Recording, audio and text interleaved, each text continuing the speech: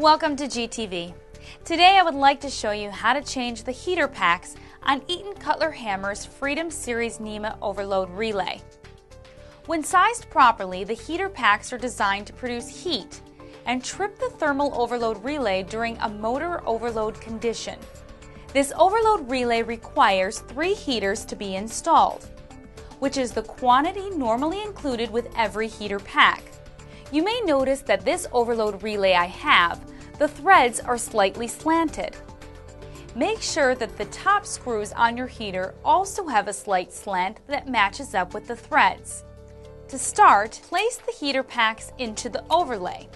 If the screws are lined up correctly, you should be able to turn the screws and fasten the heater packs so that they are firmly mounted into the overload relay.